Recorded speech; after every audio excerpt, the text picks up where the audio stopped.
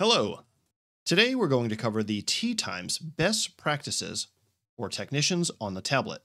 By following these best practices, the Technician Efficiency Tracking Report will be as accurate as possible and provide the team with the insights to run more efficiently and to make sure that we can eliminate wasted time, which will help you get more billable hours complete within a day. There are 3 times we're going to be calculating: clock time, work time, and build time. Let's start with the clock time. Starting on your tablet at the beginning of the day, the first thing you'll want to do when you arrive is clock in. Once clocked in, the only other clock times you'll need to remember are clocking out for lunch, clocking back in from lunch, and then making sure to clock out at the end of the day. My recommended habit is to plug your tablet in at the end of the day on your toolbox and have that be your reminder to clock out at the same time. Next, we'll talk about work time.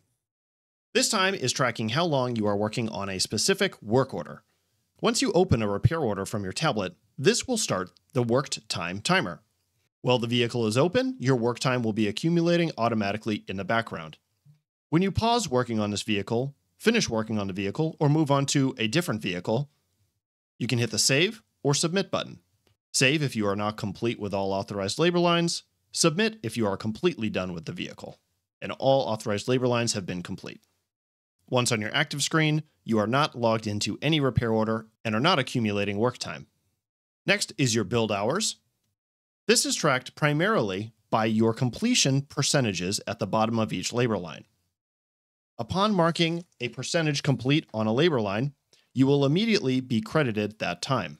To get credit and to get paid for a labor line, they must be marked 100% complete before submitting or finishing the vehicle.